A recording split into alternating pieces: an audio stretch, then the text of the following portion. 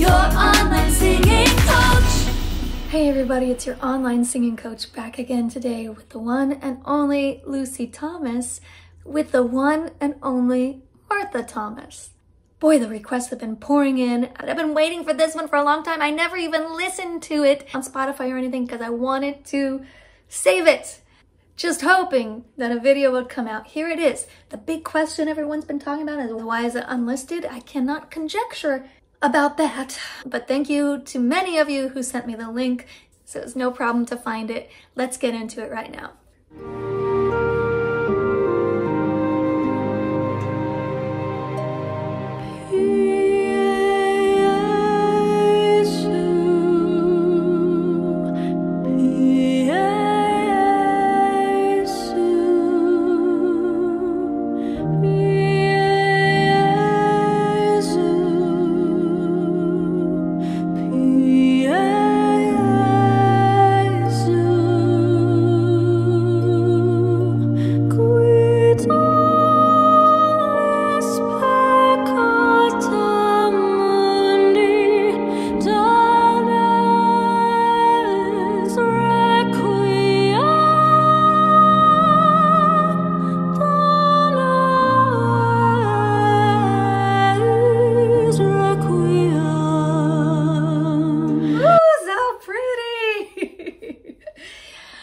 The very first thing that I was struck by so far in this song, the very first thing that hit me was her beautiful eyes. I don't know, it's just the white color that they're wearing, because I noticed it with Martha too right away. Just, gosh, their eyes are so vibrant in this video. This is such a treat to hear Lucy in like this purer tone, going up into these higher head voice notes that are treated in more of that pure, more classical way. It's just beautiful. The high note, qui tollis, that note, oh, just magic. Let's go back to that moment and we'll continue on to Martha.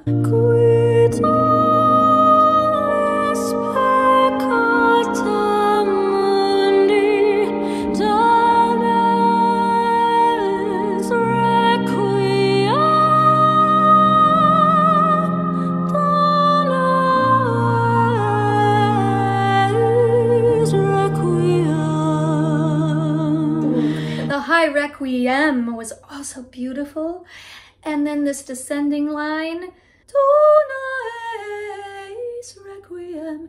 Oh, it's such a beautiful melody, and I just loved hearing Lucy's voice on it. It seemed like in the second half of her verse here, she started to make it a little bit more Lucian style. The first few phrases were very pure, pretty clean in terms of how the notes were coming off the page. They were pretty clean, pretty by the book.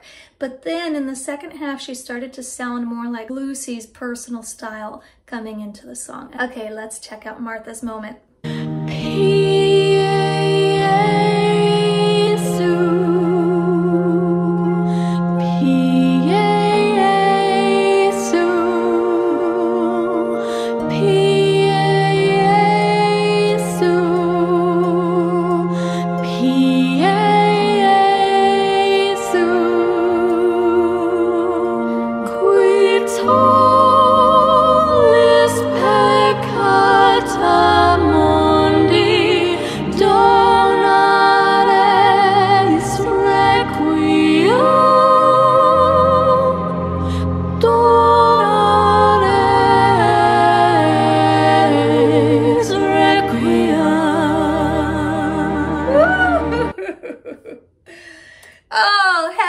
Heaven on earth. So stunning, so beautiful. Gosh, you know I say this all the time about Lucy and how her singing just gives me all the warm vibes. It gives me all the warm, happy, peaceful feelings. This was it right here, this duet moment where they were both singing together.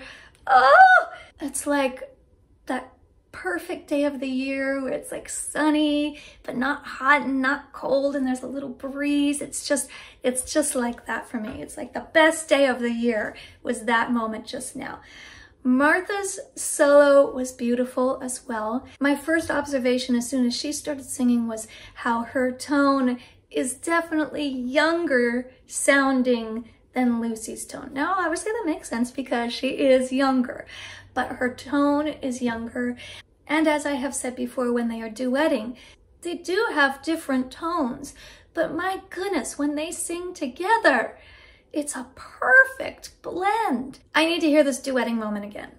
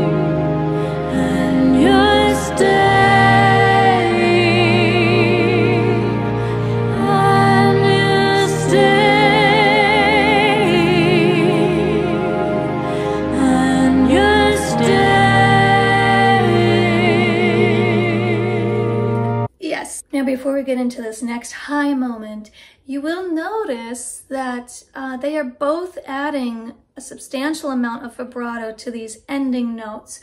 On you stay. Whereas the more traditional way of singing a piece like this is going to be with those straighter boy choir tones. On you stay.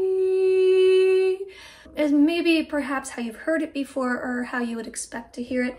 I think the vibrato happens in both their voices quite naturally as a note is sustained or as you get to the end of the phrase. And while I believe that they are both capable of straightening out the tone if they wanted to, what I do like about it is what I mentioned a few minutes ago, that this sounds like their version of the song. I can recognize that it's Lucy's voice. I can recognize that it's Martha's voice.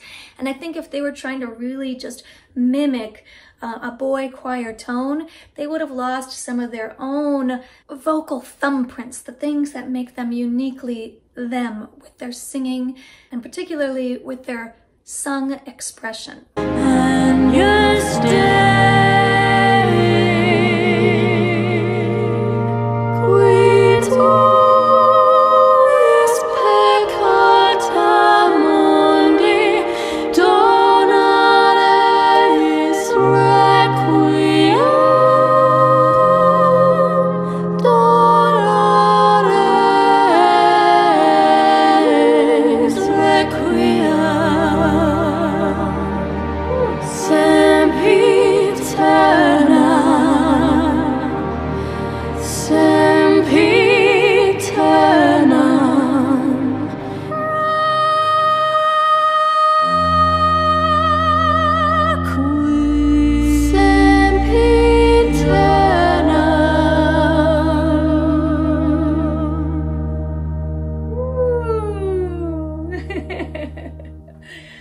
Oh, so beautiful and so worth the wait.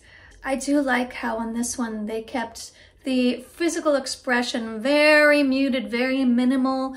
It's more about the serene faces and not too big on the body language, because again, that just feels more appropriate to this song being a little bit more of a formal, liturgical, sacred kind of song.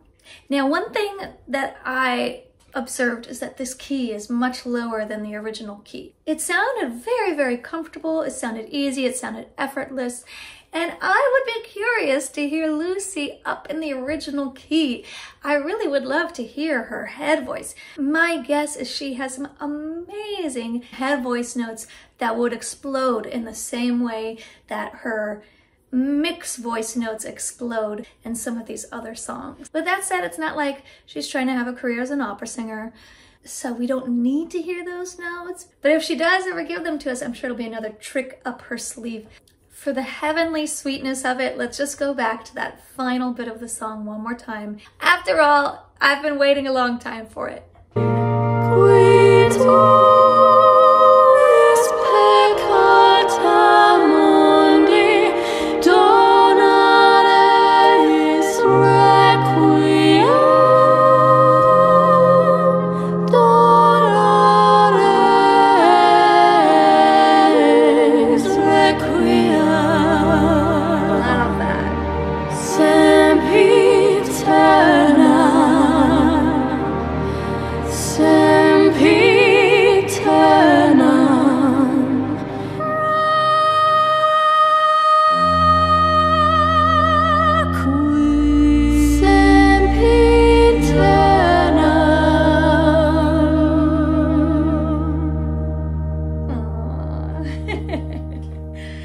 Yeah, again, that last requiem, so beautiful from Lucy. And you'll notice how she did hold that note straight for a while, then she added the vibrato, and then she came down to the quiem. In the meantime, Martha comes in with that last beautiful sempiternam. And Lucy's just been hanging on to this, no breath, of course. This is a bit of an extended phrase, but of course it's no problem for Lucy. And they end with that beautiful unison note there. Well, it's hard to keep up with Lucy's releases. Something else to look forward to.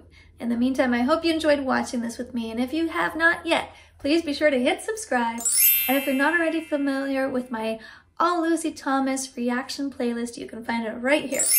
Thank you so much again, and I'll see you next time.